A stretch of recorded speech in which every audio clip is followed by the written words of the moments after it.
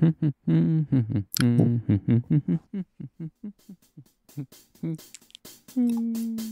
are now listening to the Backseat Critics, the movie review podcast.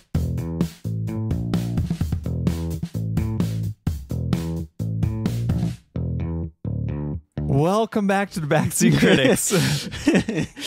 My name is Andrew. You stole it again from me. That's fine. 2 times in a row. And I gotta keep in the spirit of today's episode because we're talking 99. I'm being a little naughty today. A little spicy. You stick your finger on me, it's gonna sizzle. Spicy. Hot. Oh, that type of hot. Interesting. I don't know if that's muy caliente or where we at there. It's whatever we need. Okay. Is it Cool Ranch hot? Oh, it's Cool Ranch. Cool Ranch. By the way, before we dive into this week's episode, if you would like to not send us $1 at $Hero Bob to receive a picture of Bob, you can also like us. Oh, what? They Or can like follow us? They can follow us? Yeah. If you hit subscribe on YouTube and you send us a message, Oh. or if you follow us on Instagram, Oh. we will send you a picture We will send you a picture of Mr. Bob. of Mr. Bob. Nothing naughty. Nothing naughty here. But we are being Just- naughty. Just Mr. Bob. Mr. Bob. You get easy peasy. Now, if what happens though? Just out of curiosity for the people out there, just in case they didn't know, if they send us $1 and follow us, Picture of Mr. RJ. whoa, that escalated quickly,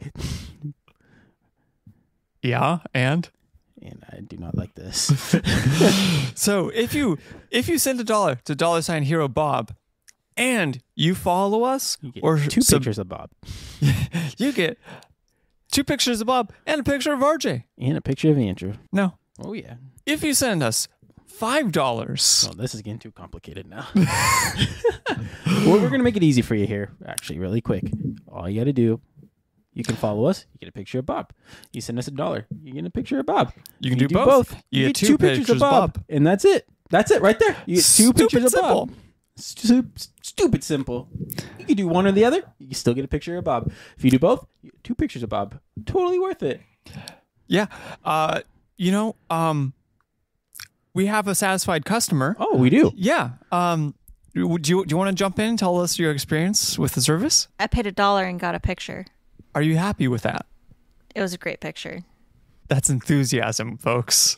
That is 5-star service. Eat your heart Hot. out. I'm not Gordon the only one that's Ramsay. hot after seeing that picture. Nope. We should be on Hot Ones coming up. Backseat Critics on Hot Ones. Yep. Speak that into existence. Andrew's going to die. I might. You will after the first one. So this week we're talking about 2023's The Naughty Nine, 99, which is a kids movie, despite its title, despite the title. about kids who steal from Santa, played by Donald Glover. Donald Glover is Santa Claus. I wouldn't want to steal from Donald Glover. I'm pretty sure. Danny Glover. That's right. Donald Glover is the guy from Atlanta? from Community, Atlanta, ATL. Yep. Spider-Man. He is a great actor. He's Childish Gambino. But we are talking about Danny Glover, Angels in the Outfield. Danny Glover. Lethal Weapon. Lethal Weapon, Danny Glover. Sorry to bother you. Sorry to bother you, Danny Glover. Look him up. Death at a Funeral, Danny Glover. 6 Weddings and a Funeral, Danny Glover. Danny, Pirates of the Caribbean, not Danny Glover. not Danny Glover. Not Danny Glover. No. Better movie. If he was in it. So I was going to say Okay. Lethal Weapon 3. Okay. We established Danny Glover is in the lethal of the weapons for most of them. I'm pretty sure they've done But some anyways, Danny spin-offs. Glover plays Santa in this for about 2 seconds. I'm pretty sure on his contract, he said, I want to be sitting for all of my lines, and I'm going to have 2 lines I max. think he was standing when they first came in. But he didn't say anything. No, just standing. He just snapped his fingers. Well, at the end. Hey, better movie. At the end, he Danny says, Glover's I need the Thanos. 99. And he gets up and starts walking. He said, "I don't have much time." So he delivered his line While sitting, and then stood up and walked out. Yep. which was like what I said, where I'm like, he says 2 lines and he has to be sitting for each one. Well, okay, fine. Be that way. That's okay. Be right? No, okay. That's fine. That's fine. Okay. Yeah. You're so confused right now. I'm not confused. Like, is RJ really mad or is he? No, I'm See mad. it in your eyes. You're mad? No, I'm That's mad. fine. I'm hot. I'm spicy. I'm mad. You know, spicy because we're naughty nines today. Yeah, we are naughty. Awkward. So it's a movie. No. It's a Barbie doll. It's a movie about some kids who didn't get their presents because they're jerks, and they decide to steal from Santa. Yeah. And so they get dollar store Chris Pratt to fly them up to the North Pole. Tried their best. Ocean's 11. Yeah, basically every like 90s heist movie got their gymnast, got the getaway driver, and Got their tech support. Tech yeah, guy. and stole from Santa. So, this is actually probably the first heist movie where I've watched where the tech person doesn't die. I feel like the majority of them, the tech person dies, besides like Italian Job and Ocean's 11. Yeah. But I feel like if you watch like Mission Impossible, tech guy always dies. Oh, in like the first 5 minutes, tech guy dies. Exactly. There's always a tech guy that dies at some point. Well, actually, Mission Impossible's got God, what's his name? It's That's Ving his name. Rhames. Ving Rhames. Oh yeah, I was thinking of the other guy. Okay. Yeah. I was off on that one. Yeah. So That's no, my he's bad. he's the tech guy in Mission Impossible. He doesn't die. Okay. I just feel like most of the time tech guys die. I don't know why. I just have that feeling. Okay. It's in my gut. It's just tech guys die. Tech guys die. Don't be the tech guy. Don't be the tech guy. We're gonna die on Wednesday night. Yeah, we are. We got to fight back. Fight back. And you can do that by following us and getting a free picture of Bob. And be sure to tell all your friends, share this, and collect them all. Collect all the pictures of Bob. 50 of them to be exact out there. 50 pictures of Bob. 50 pictures of Bob Wilden, and we've got them all. We got Red Vine Bob. We got salmon shirt Bob. We got Angry Face Bob. We got thinking Bob. We got Bobs. We got Bobs out the wazoo. And you know what? We're doing everything we can to not talk about this movie. There might be a second edition of Bob's coming out. A second wave of Bob's eventually. Who knows? Yeah. Who knows? Maybe. It's 99. Like you said, they go to the North Pole to steal some stuff from Santa. To steal back the presents that they should have gotten. Should have. Should have. I mean, they were on the air naughty quotations list. there. Yeah. Air quotations. Because they're pretty not bad kids. So wait. So when we were introduced to the tech guy, yeah, we walk into his room, and he was a good kid, and he got the computer from Santa. Yeah. Yeah. So he's got like cryptid stuff all over his room. Did you notice that? Yeah, about the naughty list. Well, he's got like Bigfoot and Mothman, and I think there's some other thing just floating around in there. Yeah, I saw that. Yeah. All the little news articles and those Like sorts he of has things. like 8 and is deep in there. Well, he created that algorithm to figure out the naughty list, and somehow he didn't know what he was doing. Yeah. He is smarter than me.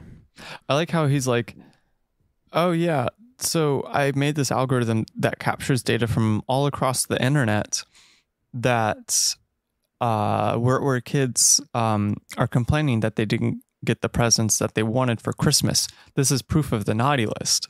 Mm-hmm. I don't think that's causation. I think that's just like it just happened to be that way.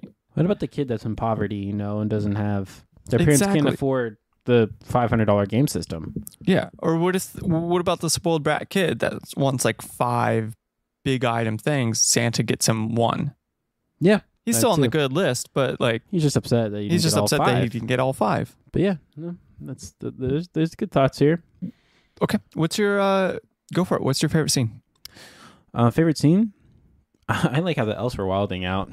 Oh, the party? Oh yeah, The little elf they rave? had like this big DJ in the middle of the room, like you'd see like I guess a rave, quote unquote. Yeah. They're just like congoing out. They're just dancing, they're drinking. They're partying. For as big as the village is, that's not as many elves as I thought there would be. No.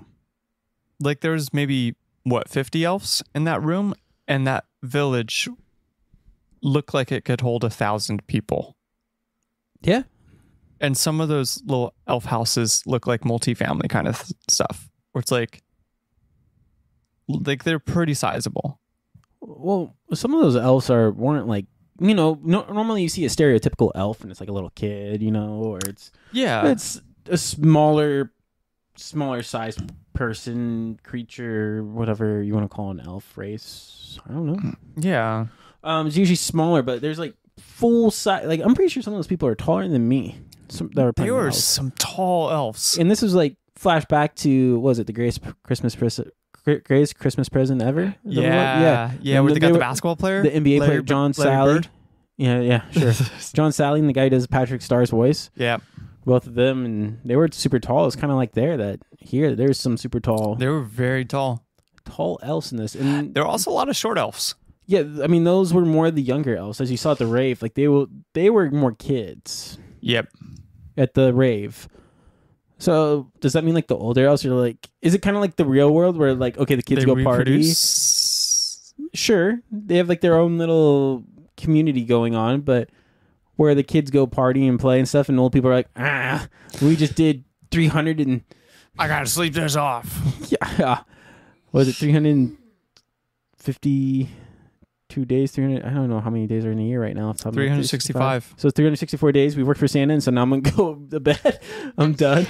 Oh, and as the Jackal suggested earlier, like it took at least 2 days to get set up, a day for like the flight and travel and stuff over.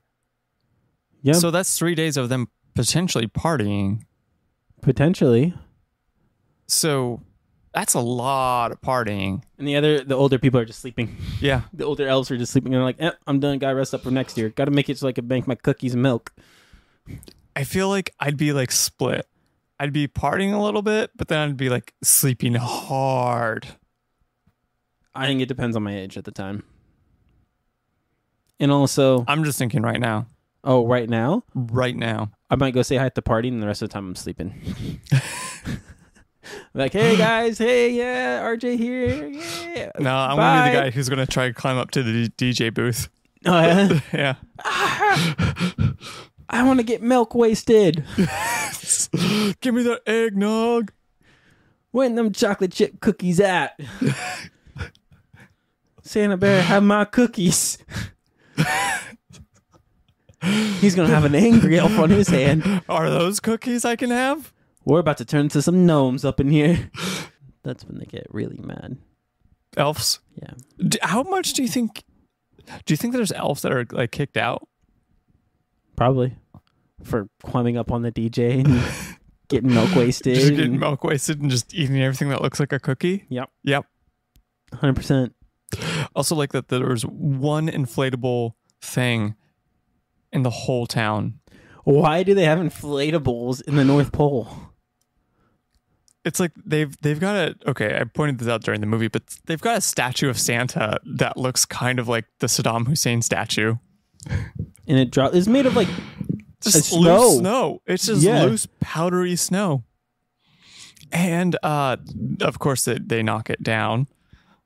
Smashes everything. After they steal from Santa's workshop, and they had this girl go on ice performing the double bars. Yeah, she's doing these like gymnast moves. On melting ice too. On these like icicles sticking out of the wall, and she's like holding onto it. I want to know why that was melting out of everything in that place. They actually showed it like melting drops on it. Mm-hmm. Like I thought that thing was going to snap on her and she was going to go just in time.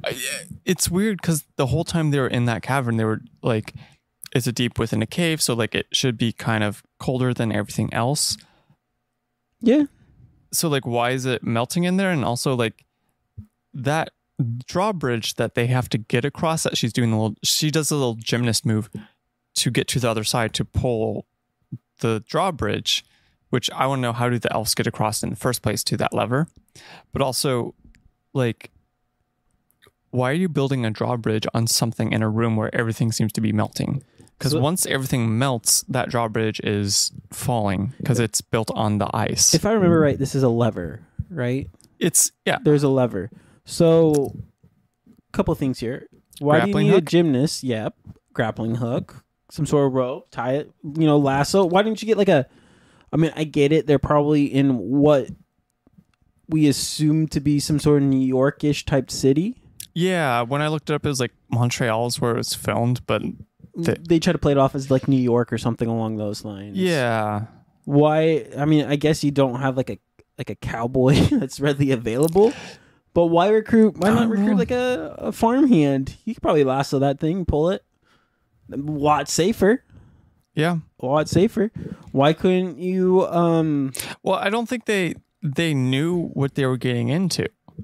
Because again, he's just like right off the bat, he sees the blueprint kind of satellite photo of the village, just aerial. There's no way that he's seen inside of a cave, and he's just like, yeah, we need this, we need that, we need this. Gymnast. Yeah, and it's like, what? Well, I What want are to you also basing this off of? Like the getaway driver, sure, I kind of get. Animal wrangler, I'm not sure what you're getting at there. Reindeer. I get it. I a mean, little bit. maybe, Yeah. but how do you know that there's not better modes of like transportation up there? I mean, they obviously had snowmobiles. They obviously had snowmobiles. I mean, By the way, the elves are driving snowmobiles like crazy in here. to get across the bridge, they could have also used a long jumping track, easier. Mm-hmm. And then also, if you're being in a city like that, there's probably somebody that knows parkour. Also, like, would you want to parkour off ice? No, but I mean, parkour people can jump pretty far. Also, I You feel just like gotta yell I out feel like you parkour when wouldn't they need do it. like anyone who's trained with, throwing a lasso to get a lasso around that. Like, make the lasso big enough. You can do that.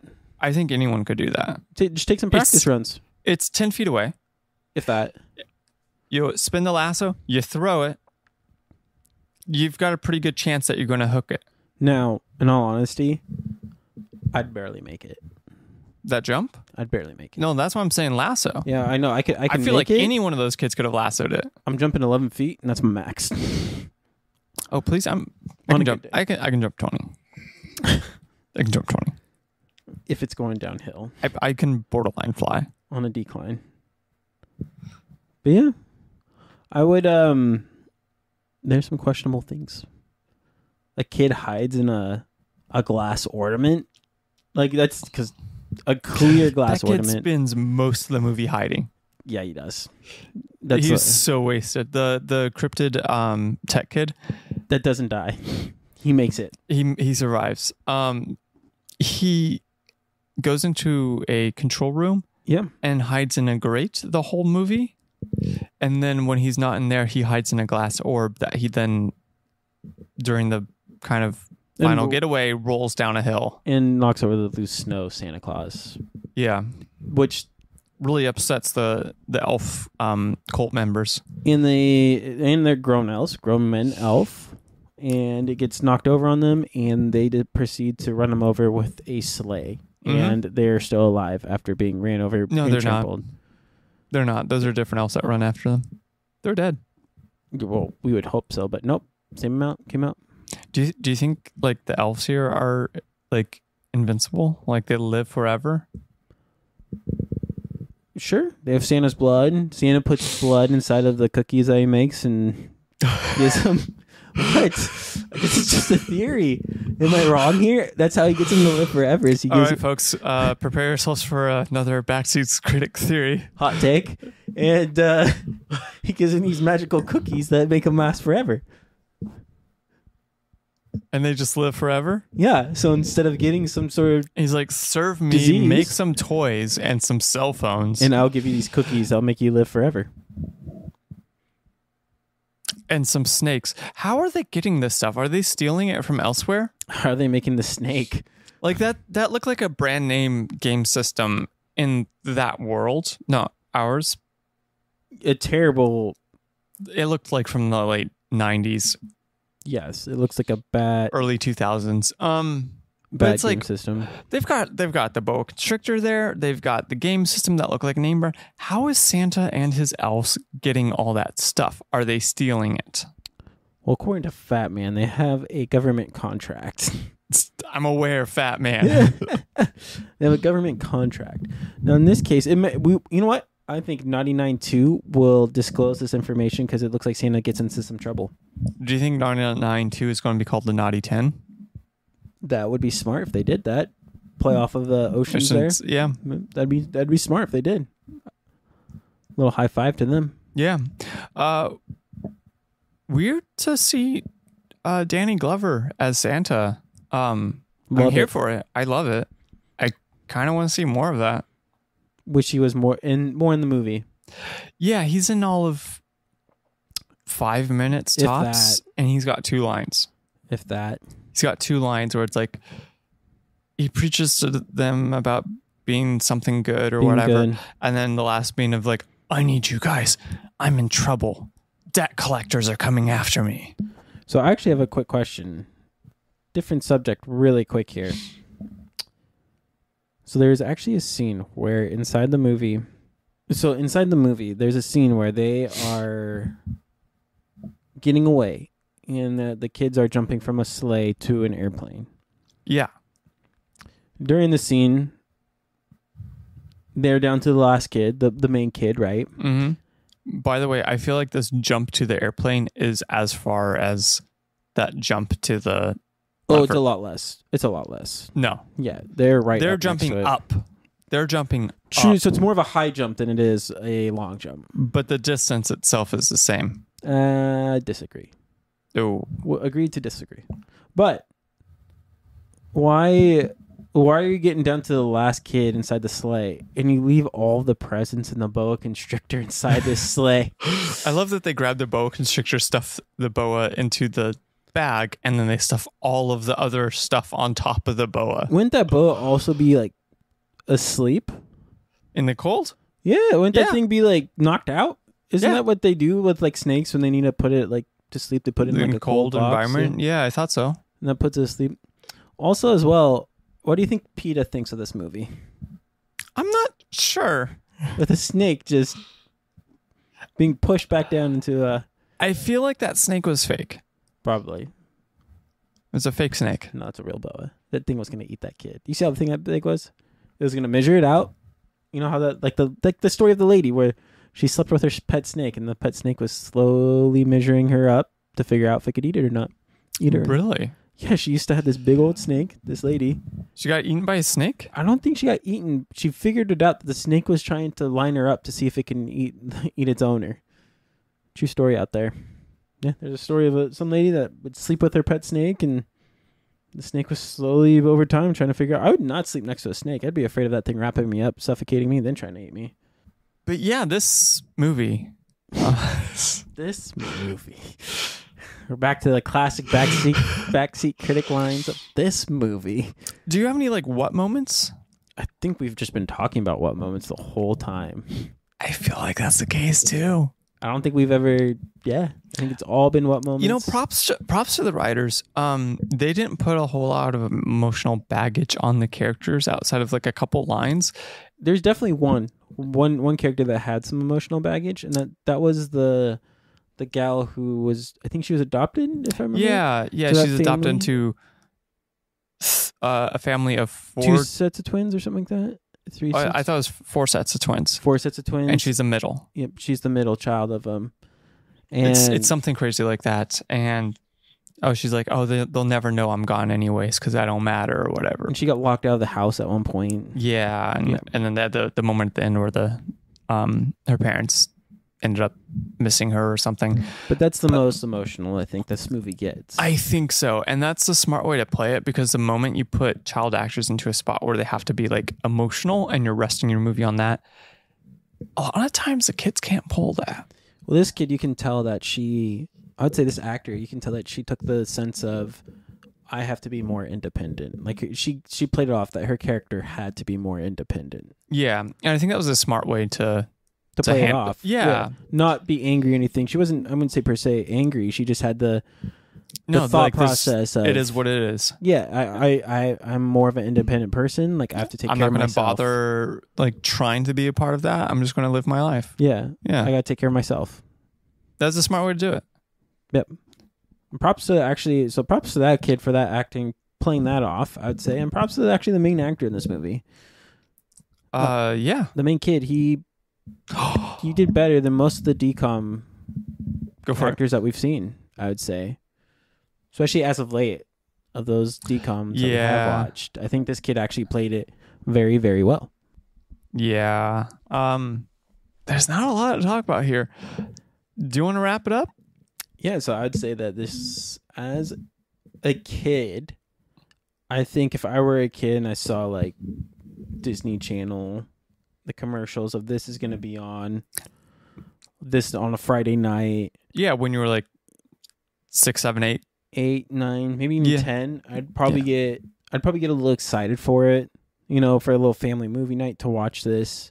Yeah, just something kind of a little family friendly. So I think as a kid, I would have been, once I saw the commercials of this, I'm like, oh, cool. This seems like a cool gimmick. Cool. Yeah, stealing from Santa. And it's a safe movie for kids. It's 100%. absolutely a safe movie for kids. You've got a little positive message there, which is cool. Yeah, be good. It's not it's not like ham-fisted in or anything, but it's just there. Be nice. Yeah, it's fine. It's fine. I wouldn't say that this is a movie that I need to watch personally as an adult every year. Nope. If I have a kid, maybe I'd throw it on. But for me, this movie I'd probably rate like a 5. Personally, I don't think it was that great of a movie. There wasn't a lot of substance for me as an adult. The humor, there was not the best. I mean, the greatest part of this movie for me as an adult is just the little high fives to other Christmas movies. I mean, you could tell like the humor in this movie at the climax was a fart joke when they shoot an inflatable reindeer in the butt with a arrow. Yep, and when it happened, you're like, fart noise. That's all you can get out of that one. This movie was not for me. Yeah. Definitely for kids. Would have probably loved this as a kid. Yep. Like you said, 6, 7, 8. I think would be kind of the age range for me. Maybe 9, but it just depends. I think a little younger, you could watch it too. I think you're safe. There's not a lot that you would. I mean, 5 is fine. 4 is you could put fine. On 4. Yeah. Maybe even 3. And I don't think there's anything in here that's a red flag. No. Nothing at all. It's just a matter of them actually grasping the idea of what's going on. Yeah, I think that's kind of the issue. Keeping their attention. Yeah. But yeah, I think I'm right there with you that it's going to be a 5 for me. There's not a lot there. It's pretty standard. It's inoffensive. They wrote the kids well enough for what it is. The sets are kind of nice, to be honest. And yeah, that's about it. It's not something I'm planning on rewatching. No, maybe further down the road when I have a kid, but not this time. No. Well, please don't forget to follow us. If you do get a free picture of Bob right now. Free picture of Bob. Also, as well, if you send a dollar to $Hero Bob on Cash App, take send a us screenshot to the Backseat Critics on Instagram. Yep, you get a free picture of Bob. If you do both, you get 2 pictures of Bob. It's fantastic. Sweet deal. Could not ask for anything better. Cannot. No, I want to make it clear these are not risque, naughty pictures of Bob. They're just... Yes, they are. It's just Bob living his life. And with that, this has been another episode of the Backseat Critics. Goodbye. We out. Adios. I was trying to get you to like, follow, subscribe. Oh, yeah, and if you... oh, my gosh, it's over. If you like what we do...